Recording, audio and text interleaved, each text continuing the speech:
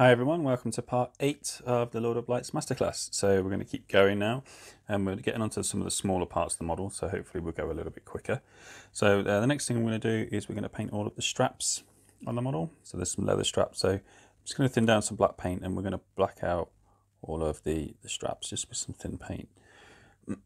I've done a few already, you can see. So just go over the straps. There's some on the back there, and then there's some small straps just here on the back of the shield. Just paint those out. It doesn't have to be a solid black, it's just to give us a base coat for the browns that we're going to do afterwards. So I'll do those ones. We'll also do the dagger straps as well. And then the straps on the back of the wrist here, we'll do those too. So I'll just get those blocked in with black and then we'll come back. Okay, so all those straps are ready to be painted in now. So we're gonna keep them quite dark, I think, and we're gonna just base coat them all with dryad bark. So just do a couple of coats dryad bark over all of the straps, leaving the black that we just put on just around the edges to black line it. If you do that on all of those, so all the ones we've just done. Also, I think we'll paint this pouch the same colour as well. So we do it like a cool brown, quite dark, it'll contrast with that red loincloth there. So we do that. So if you're painting all of those straps, and then we'll come back once that's done. Okay, so I've got all those straps base coated. I'll just show you which ones I've done. So we've got the one across the chest there, these ones here that are holding the shield on. There's one on the back of the head here, which is holding the mask on. So I nearly missed that. There's just a small amount of strap here and here from the front. We did the pouch as well. And there was 2 pieces of strapping just on the back of the shield, if I show you. And then there was the handle straps, and there's a small strap here as well. And then on the back of the wrist on the hammer arm as well, there's just 2 straps there. So just a base coat there. So the next thing we're going to do is just going to thin down some black paint. And you can use Norn oil if you want to. I've just got some black paint here, so I'm just going to thin that down with some water to sort of wash consistency. Then I'm just going to do one quick wash over all of those areas that we've just base coated, just to add a shade into any of those recesses before we do some highlights. So I'll go over all of those, just allow the wash to run into the recesses, and when it's dry it'll be a quick shade for you. I'll do that over all the straps and then we'll come back. Okay, so that's the black wash done there over the dryad bark base coat. So I'm going to mix in Steel Legion drab in with the dryad bark. So it's probably about 70% dryad bark, 30% Steel Legion drab. Add a bit of water to it, and then we're going to do chunky highlights on all the straps. So pretty much covering a large area of the strap there. Just keep your paint thin. We're going to leave our shading towards those edges there. Drawing your brush towards the middle, like so. And as that's drying, can move on to another part. So we'll do these straps as well. There won't be much to do. Really small areas. And do the same with those back straps, and then the same with the pouch. So leaving the bottom of the pouch in those shaded areas that we've just done. Keeping your paint thin, just drawing it up. Put your highlights on.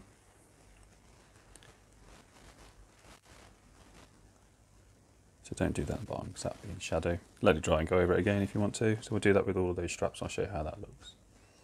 Okay, so that highlight's done now.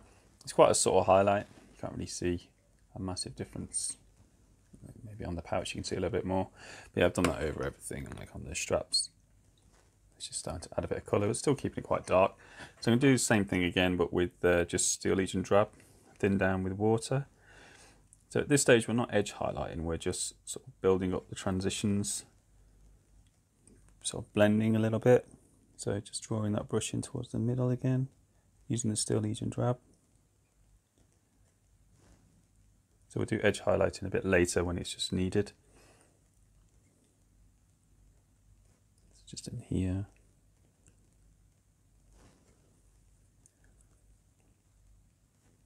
So the straps are quite small, so you won't need a lot. And then the same again with the pouch like we did earlier. Just focusing towards the top, keeping your paint thin, and leaving the bottom of the pouch with those previous layers and shades that we'd already done. So you can let that dry and then go over it again if you want to. And I'll do this on all of the straps and I'll show you how that looks. Okay, so that's the Steel Legion drab highlight done now. You can see it's just started to pick out those highlights a little bit more. You can see we've got there on the back of the straps a little bit, and on the dagger as well. See there, it's just at the top. So the next stage, we're going to just thin down some Zandri dust. We're going to do two things with this. So first thing we're going to do is pretty much what we've just done, which is like a thin glaze highlight towards the top areas. Like so, and that's the same on everything, so like on this pouch as well, so it's glazing up the transitions with the thin paint. Then once we've done that, we'll take the paint again, keeping it thin still, but we're going to do like an edge highlight as well. So once that's done, just run your brush on the edges of the straps to pick out the edges. And I'll do that on all of the straps, go around all of them. So we'll get that done and come back and show you what it looks like. Okay, so the Zandri just highlights done now. You can see we just edge highlighted and just built up the highlights a little bit more on there. Did the same on the straps there. You can see, and then on dagger as well. I think also at this point, sometimes it's nice because these are like leather. You can get a bit of texture in this as well, but we don't want to repeat the same textures we've done already. So with leather strapping and things like that, sometimes they have like cracks in them. So if you can just get in the camera, just have like the odd little line with the Zandri dust. So every now and then. Just hints that it's not a completely smooth sort of surface, and then it's cracked here and there. You do that at the top and the bottom. And it just breaks up the smoothness of it. Just gives it a slight bit of texture. And do the same on this pouch as well, rather than doing like the cross hatching we did before. So we just had the odd little spot here and there, just to give it a bit of texture, just to stop it from looking so smooth. You can just add that here and there. And I'll do that on the other straps as well, just to get a little line here and there, just to break it up.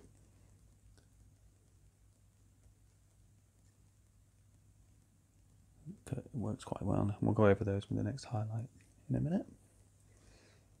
Okay guys, the straps are nearly done now. You can see that we've just added that little bit of texture here and there on those straps, just breaks it up slightly, so it doesn't just look like flat paint.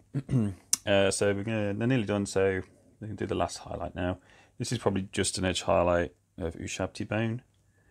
So just leaving our previous highlights showing, concentrating on those raised areas. So just in the central part here. Very fine. That lightest highlight. Yeah, small on the bottom.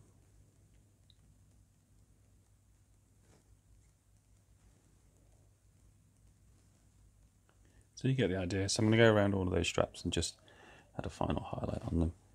And I might pick out the odd little scratch that we've done as well, just to make it feel a bit different. I'll come back when they're finished and I'll show you how that looks. Okay, so straps are done now, so I'll just show you through those. So we've got the one on the chest, just the ones there that hold the shield on. We've got the pouch there that's done as well. One on the back of the head. And then we've got the ones behind the hammer. Just added those little nicks and lines there just to give it a bit of texture. As usual, there'll be photos on Instagram for you to use as reference. there on that. So we've got a couple of bits which we can do real quick. So using lead belcher, so we're going to just have a bit of that, and we're going to paint. There's this little icon here, this little fly icon. So I'm going to paint that in lead belcher, the whole thing, and also at the same time, whilst we've got lead belcher, we're going to paint all of these spikes on the shield in lead belcher. So I'll do that. If you guys do that, and then we'll come back and we'll carry on. Okay, so I've base coated those areas in lead belcher now. So you just picked out those spikes. So if you just quickly put a coat of Norn oil over them, so over the icon and the spikes, let it run into the recesses, and then do that over the spikes as well.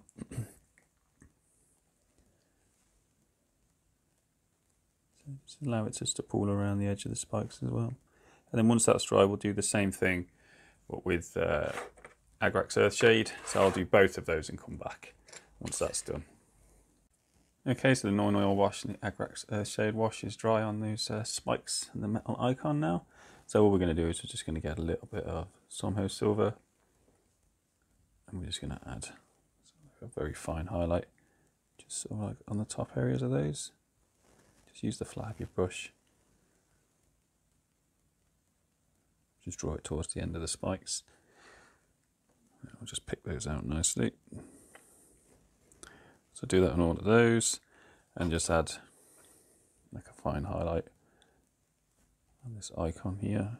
Just don't need many, just the odd little dots to pick out those edges. So I'll do that on these, and then we'll go on to the next part. So I've noticed here on the back of this miniature we've got a bit of spine showing there, so we'll use the Zandri dust and we'll base coat the spine in that, and then we'll let that dry after a couple of coats.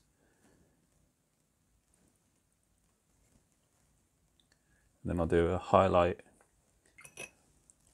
of Ushabti bone next. So I'll come back after that Ushabti bone highlight. Okay, so I've done the Ushabti bone on that spine area now, so I'm just going to do one highlight, quite fine, of Screaming Skull. And then once I've done that, I'll do like a dot highlight of white where it's needed. So this is Screaming Skull.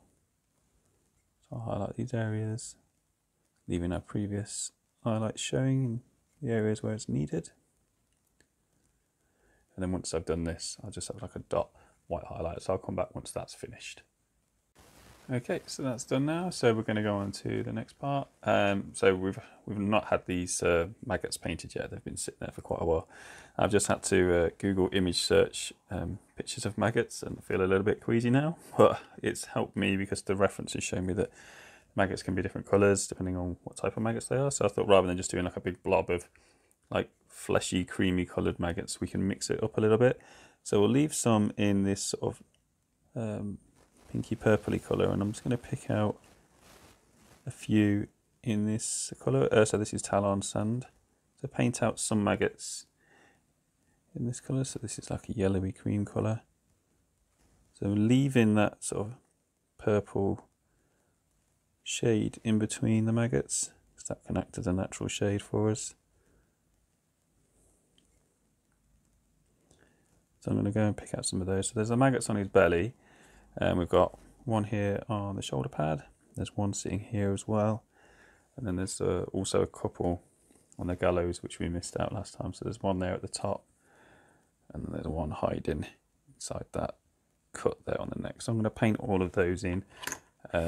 Well, paint the ones that I want in Talon Sand, and then come back and show you how that looks. Okay, so I've picked out a few of those now, just leaving a few of the other ones in that sort of pinky colour. So we'll carry on with these. I've done both of these in the sort of sand colour as well, Talon Sand. So I'm going to highlight the ones that I've done in Talon Sand with Screaming Skull. So all we're going to do is just follow the lines that are sculpted, leaving the Talon Sand showing. So I'm going to go over all of these ones.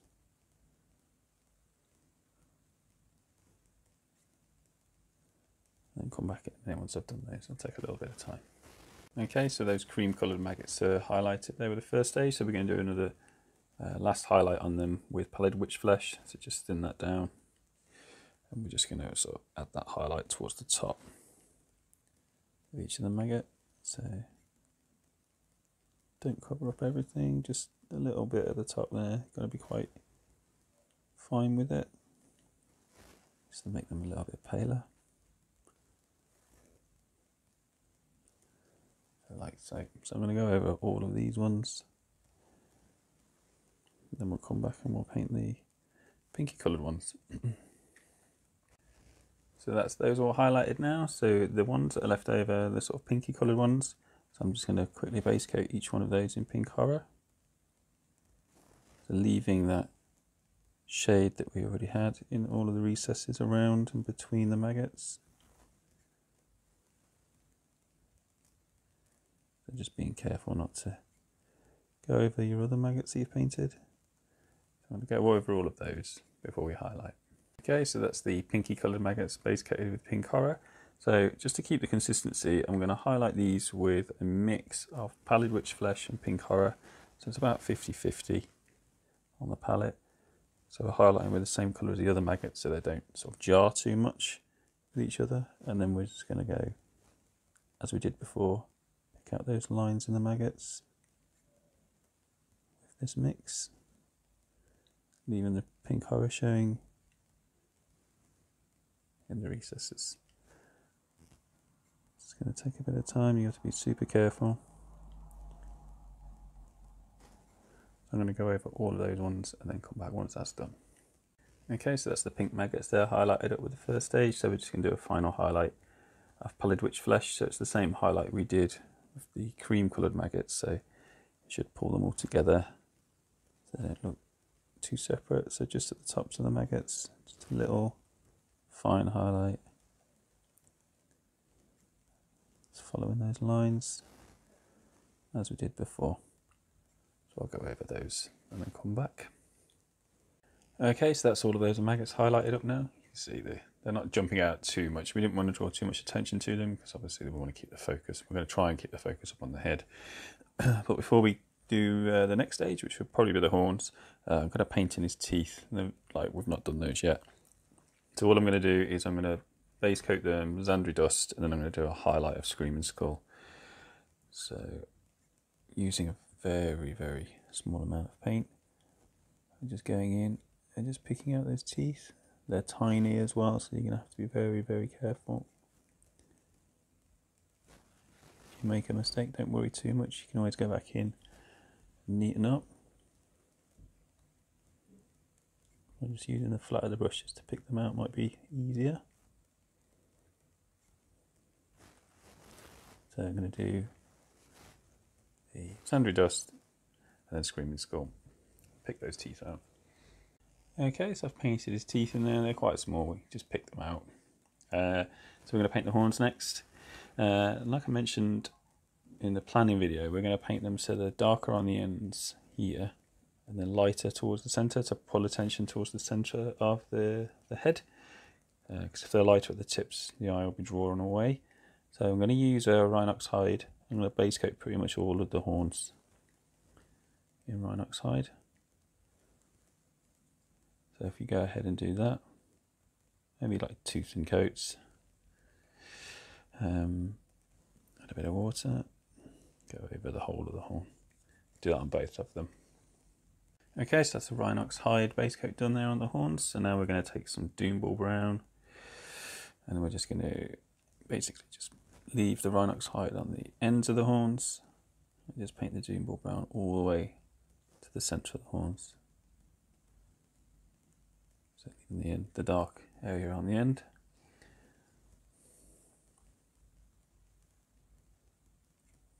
So just keeping it thin, drawing your brush in towards the centre. So this is a broken horn on this side, so most of this is going to be this Doomball colour. So I'll do a couple of coats on this and we'll carry on. Okay, so that's the Doomball stage done now. So now we're going to move on to Scrag Brown, and we're going to start working towards the centre of the horns now but actually painting some lines in to the horns to add that texture that you see quite often on horns.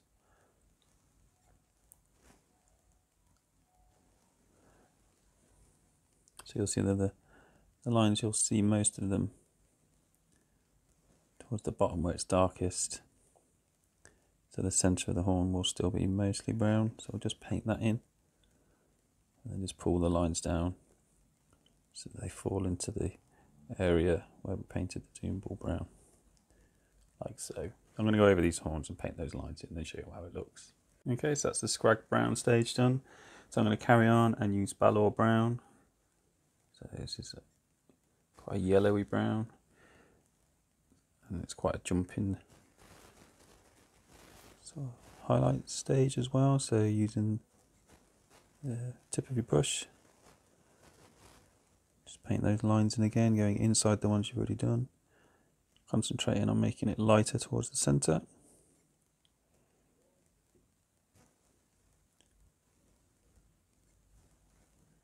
Just keep going over. We'll paint those lines in the horns.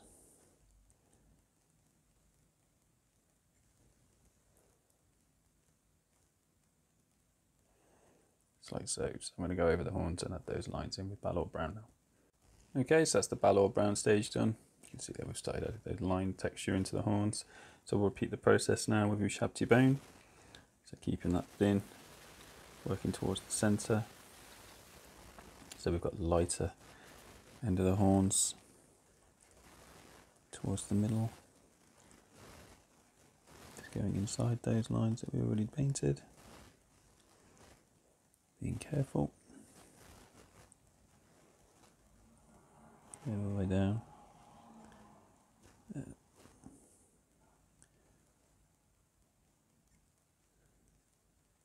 So focus on towards the middle of the centre of the horns now, and keep going and show you what that looks like. So we're going to leave these areas dark down the bottom. Okay, so that's the Screaming Skull stage done now. You can really see that the horns are getting lighter towards the centre, and it's drawing the attention to the face a lot more than if it was the other way around. So we're going to go in with some white now, right in the centre. Just going over those lines again with the white. So we'll do that over all of those ones, just towards the centre. And we'll come back once that's done. Okay, so we've got the horns lightened up now towards the centre. So you can really see it's pulling the focus into the centre of the head rather than away from the head. So I've just mixed a little bit of black in with Rhinox hide, and I've just thinned that down to make it into a wash consistency. And I'm just going to paint that on the very tips, just glaze it down on the very tips of the horns. And what I'll do is there's some cracks on this side, so I'll just paint it into there as well to pick out those where the horn's broken.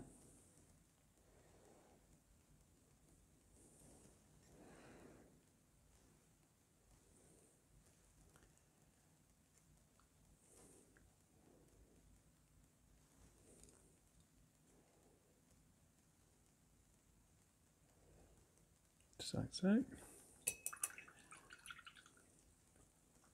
then we'll carry on. What we'll do is we'll just get a little bit of that. We'll use some Screaming Skull. Thin it down. So these horns can be quite shiny, so we'll give it a little bit of an effect. So just on the edge here. Pull some Screaming Skull down. Just give it a little bit of a sort of impression of a shine there on that piece. And then just picking out the end of the horns. A little bit of Screaming Skull as well.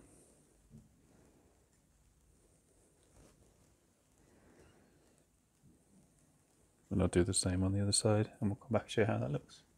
Okay, so that's the horns pretty much highlighted and shaded there. You can see we've got that sort of textured effect going on. They're a little bit scratchy in places, so we'll do the old Lamia medium trick. So we just paint one coat of Lamia medium over all of the horns, just to smooth out all those colours together.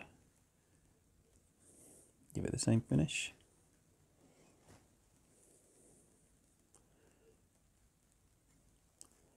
And then we'll call those horns done.